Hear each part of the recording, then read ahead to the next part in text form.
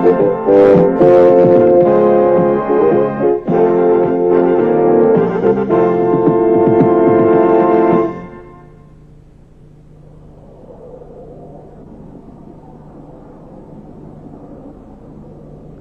gas is produced with oil, the pressure of that gas after separation is often not great enough to enable it to enter the gas transmission line.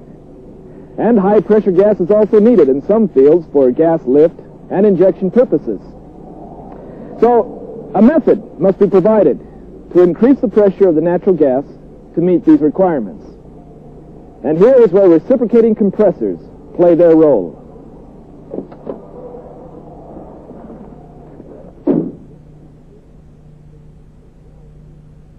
This is the first section of a three-section module dealing with reciprocating compressor principles.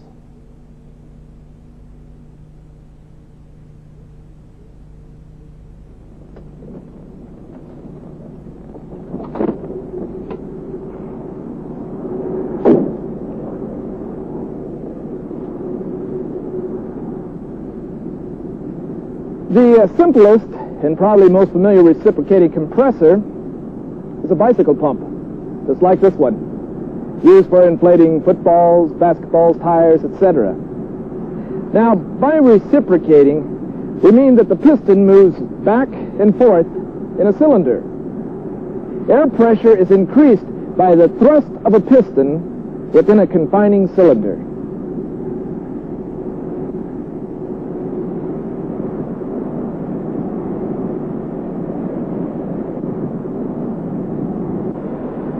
Now, the most common field compressor is also a reciprocating compressor, like our bicycle pump here. Gas pressure in this compressor is increased by the thrust of a piston within a confining cylinder. Reciprocating compressors are positive displacement compressors. Positive displacement means that a fixed volume of gas or air is discharged and replaced by the piston. That is, the thrust of the piston raises the pressure of the gas, and the gas is released, with the piston replacing the empty space. Movement of the piston from one end of the cylinder to the other end is the stroke. A forward stroke is movement of the piston away from the drive end of the compressor. Movement of the piston toward the drive end of the compressor is the backstroke. The full stroke is the movement of the piston from one end of the cylinder to the other end and back to its original position. A compressor which compresses gas on only one side of the piston is commonly called single acting. Gas is drawn into the cylinder through the suction valve during the backstroke. On the forward stroke, the gas is compressed and discharged through the discharge valve. Now, the double-acting compressor compresses gas during both the forward and back strokes. On the forward stroke, gas is drawn into the cylinder through the suction valve on the drive end. At the same time, gas is being compressed and discharged away from the drive end on the opposite side of the piston. On the back stroke, the process is reversed. Gas is drawn into the cylinder away from the drive, and gas is discharged on the drive end. Now, a typical reciprocating compressor consists of compression unit, drive unit, and the distance piece. The compression unit compresses the gas. The drive unit supplies the power, and the distance piece is the housing which joins the two units. Because the reciprocating compressor has numerous moving parts, lubrication of the compression unit and the drive unit is crucial to smooth compressor operation. In addition, the temperature increases within the compressor caused by the friction of the moving parts and from compressed gas. In order to remove this heat, cooling systems are also required. Well, now that we have a general concept of how a compressor operates, let's break it down into parts and look at each in more detail, starting with the compression unit. The end of the compression unit, farthest from the drive unit, is the head end. That end closest to the drive unit is the crank end. Inside the cylinder is a double-acting piston. Surrounding the cylinder, inside the compression unit housing, are gas jackets. Typically, the jacket is divided into top and bottom jackets. The top jacket is the suction gas jacket, which supplies gas to the cylinder. The discharge gas jacket on the bottom receives the compressed gas. A suction line connects the compressor to the gas source. Gas is drawn into the cylinder from the suction gas jacket through the suction valves. The compressed gas is discharged through the discharge valves into the discharge gas jacket. The discharge line connects this compression unit to the next unit or pipeline. Once a reciprocating compressor is placed into operation, a continuous flow of gas is established. On the piston backstroke, cylinder crank end pressure is increased. When this pressure exceeds pressure in the discharge gas jacket, the crank end discharge valve opens. Gas is then discharged from the crank end of the cylinder. At the same time the movement of the piston in its backstroke increases pressure in the crank end, pressure in the head end is reduced. When this pressure is less than the suction gas jacket pressure, the head end suction valve opens. Gas is then drawn into the cylinder. On the forward stroke, the gas in the head end is compressed and discharged from the head end of the cylinder while gas is being drawn into the crank end portion of the cylinder. With the backstroke, the process begins again. Various types of valves are used in compressors. A typical valve for a heavy-duty reciprocating compressor, such as this, is the plate valve. In a plate valve, the part which closes against the valve seat is a flat metal plate. These plates are held against the seat by a set of springs. Before we discuss the operation of valves, both suction and discharge, there's a very important point that needs to be understood. Both suction and discharge valves are identical pieces of equipment. Their function as suction or discharge valves depends solely on their placement within the cylinder. A suction valve opens whenever the gas pressure inside the cylinder is less than the suction gas jacket gas pressure. When the pressure relationship is reversed, the springs close the valve. To open a discharge valve, the gas pressure inside the cylinder must exceed the gas pressure inside the discharge gas jacket. Again, when the pressure relationship reverses, the springs close the valve. Well, this concludes our first section, dealing with the principles of operation and components of reciprocating compressors. Take a moment to review your manual. View this tape again if necessary, and then continue in your manual by filling in the blanks and labeling the diagrams in Section 1. Our next section will cover in a little more detail the operation of the compression unit. See you then.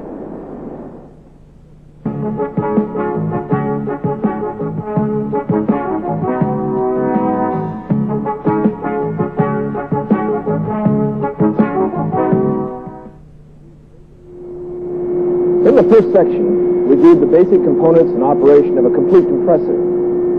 Now we'll look at the parts of the compression unit in more detail. We'll see how cooling is accomplished, how the unit is lubricated, and how its capacity for compression can be altered using the clearance pocket and valve unloaders.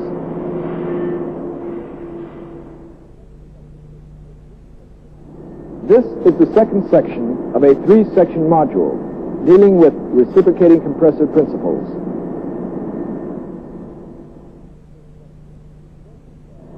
As we noted in the first section, compressing gas increases its temperature.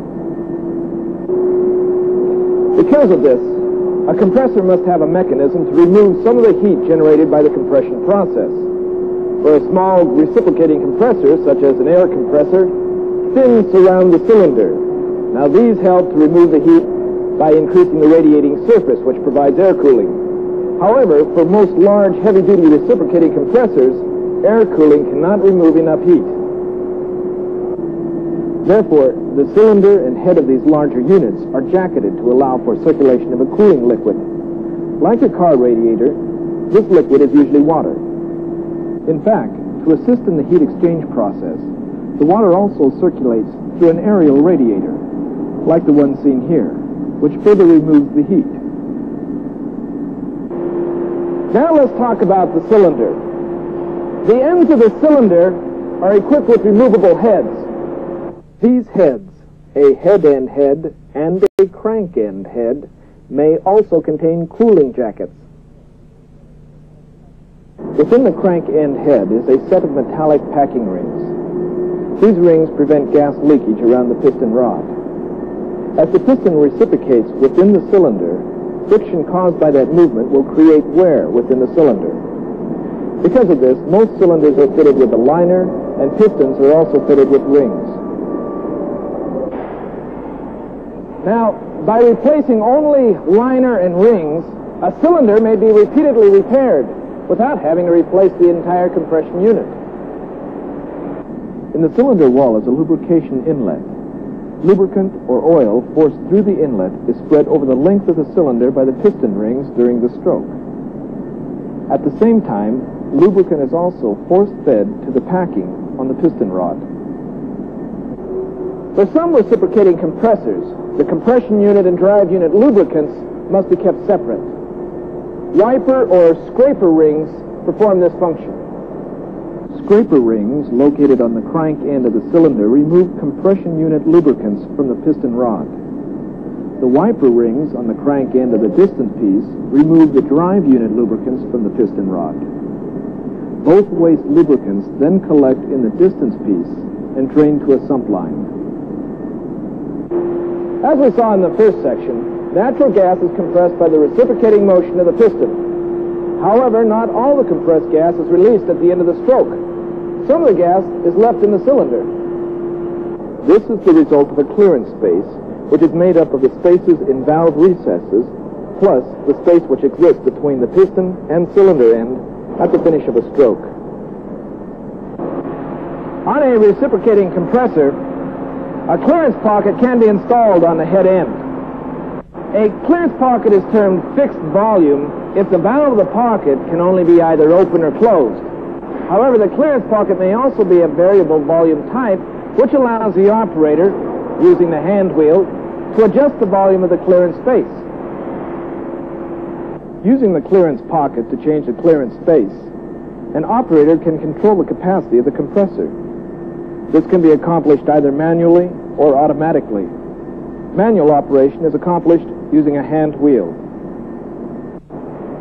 Under normal compressor operation, the suction and discharge valves open and close relative to the piston position. However, the valves may also be equipped with devices called unloaders. An unloader is used to alter the load on one end of the piston. By unloading or opening the valve, we decrease the capacity of the compressor. Like a clearance pocket, unloaders may be operated either manually, using hand wheels, or automatically, using a device called a pilot, which uses suction or discharge pressure. In summary, let's look at what we've seen in this section. You've seen how heat builds up as a result of gas compression, and that either air or water cooling must be employed to maintain smooth operation of the compressor.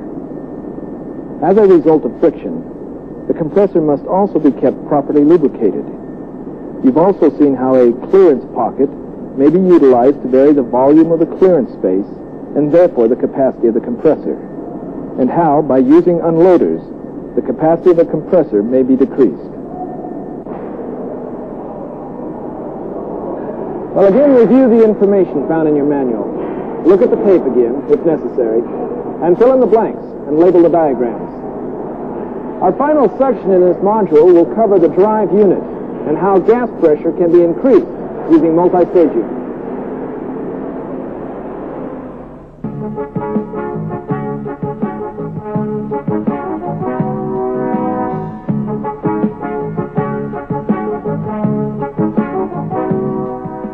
In Section 2, you were introduced to the compression unit and how it operated.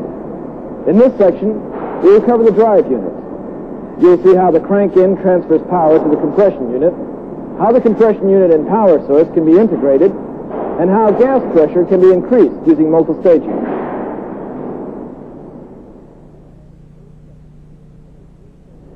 This is the third section of a three-section module dealing with reciprocating compressor principles.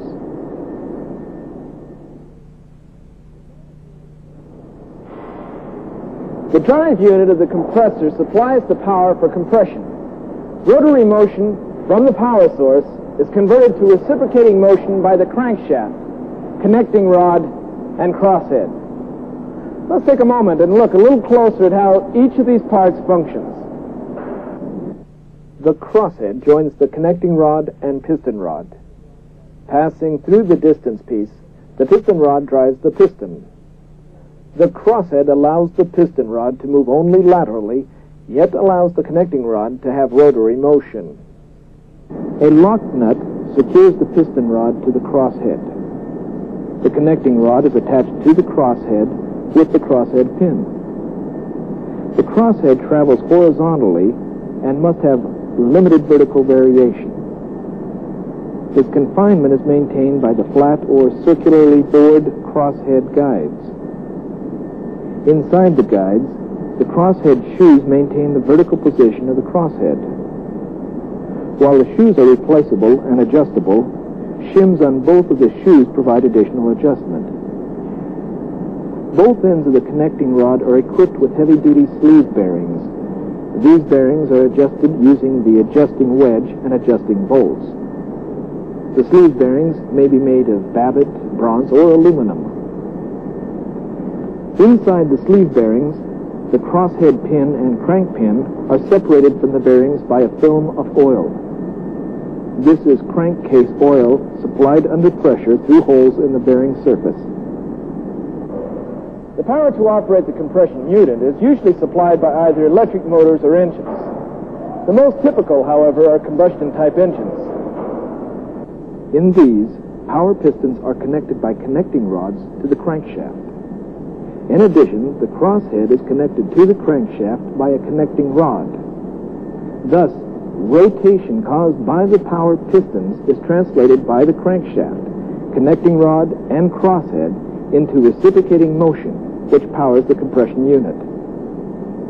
Now, just as lubrication promotes smooth compression unit operation, lubrication of the drive unit is equally important.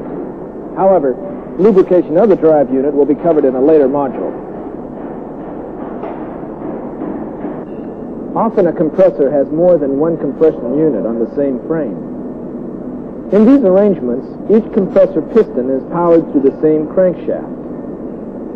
One example of a shared crankshaft is a balance-opposed compressor, like this one. The cranks are arranged so that the motion of one piston is balanced by the motion of the opposite piston. Balance-opposed compressors are often externally driven. The compressor crankshaft is coupled to an engine or electric motor. Others may be engine or motor driven through a V-belt drive or motor, or turbine driven through speed-reducing gears. When the compression unit and power source are on the same frame, the term applied is integral unit. In this arrangement, the compression unit and power source share the same crankshaft. The compressor cylinders are usually horizontal. The power cylinders, on the other hand, are either vertical or at a V angle to the horizontal. In certain instances, gas must be compressed from a low pressure to a high pressure to meet sales requirements or field applications. This increased pressure is accomplished through stages of compression. But due to the amount of power required, it's not feasible to raise the pressure of the gas from low pressure to high pressure in just one step. Because of this, we use what's called multistaging. Each stage or cylinder increases the pressure until a desired range is reached. A compressor which does this stage compression is called a multistage unit. Now, depending on the pressure requirements, 2 or more single-stage units may be assembled in one housing for improved efficiency and, of course, reduced costs. Because of the increased amount of work being performed by multistage units, additional cooling is required. Not only must the cylinders be cooled, but the gas must also be cooled between stages using devices called intercoolers. To aid in this heat transfer, radiators or aerial coolers are also an important part of the cooling system. In this section, you've seen the role the drive unit plays in operating a reciprocating compressor. You've seen how the crank end transfers power to the compression unit and how the compression unit and power source can be integrated. You've also learned how natural gas is compressed to higher pressures through multistaging. In our module on reciprocating compressor principles, you've learned the basic concepts and operation of a reciprocating compressor. You've seen how and why gas compression is important. You've also learned the basic parts of a compressor and how they operate together. Due to friction and the process of compression, you've also learned that proper cooling and lubrication is vital to efficient compressor operation. And finally, you've seen the different sources of power for a compressor and how this power is transferred to the compression unit. All right, take a minute now to review Section 3 on the drive unit in your manual. If you have any further questions, don't hesitate to ask your instructor. He is there to help you. Remember, natural gas is a vital source of energy. The proper compression and transmission of that gas relies on the safe operation and maintenance of the reciprocating compressors. And they rely on your skill and on you.